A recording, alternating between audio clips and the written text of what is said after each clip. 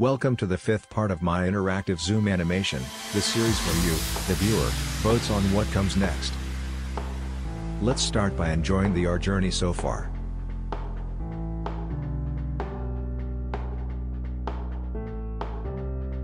It started by picking one of 20 fractals, ignoring a few sidelines, and went through several color changes.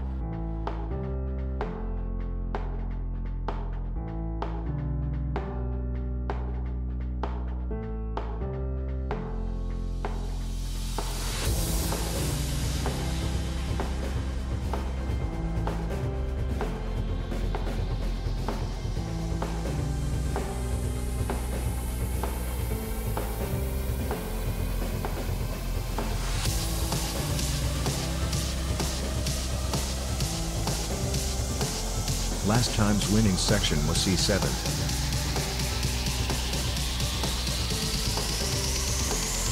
But before we have a closer look, let's see what other areas intrigued my viewers. Second place was section C3. Only one person voting for this section specified a color, so here it is. But be warned, I recommend sunglasses. Ready? Here we go. Double logarithmic, double rainbow. A random gamer, this is for you.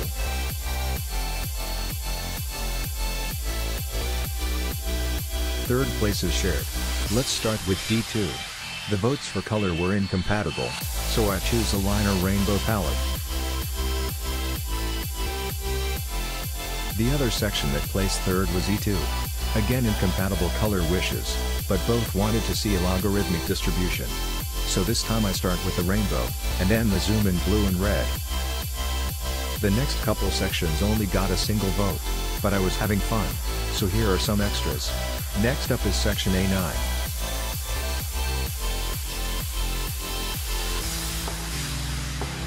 B7 with the linear rainbow palette.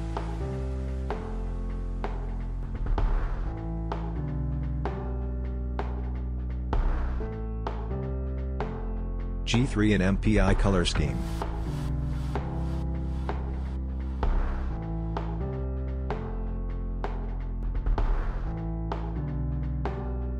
B6, double logarithmic classic colors.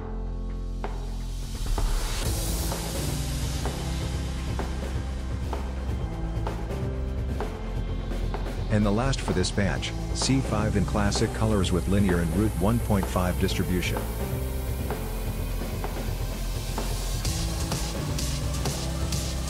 Now then, back to today's main topic. You have to pick our new target. I'll just start by panning around a bit.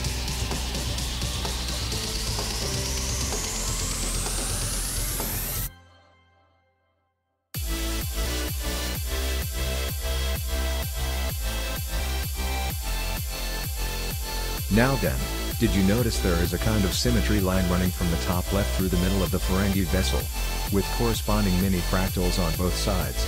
The difference being, that above this line those are tricorns, but below they are mini Mandelbrots. Apart from various mini fractals on the left side, the right side is dominated by the double crescent resembling a spaceship from Star Trek. Maybe its rim and antenna house a secret we can uncover? Alright, now go to the comments and tell me what I should zoom in next. Best specify a color scheme too. If you liked this video, then please share the link with friends and other people that might find it interesting.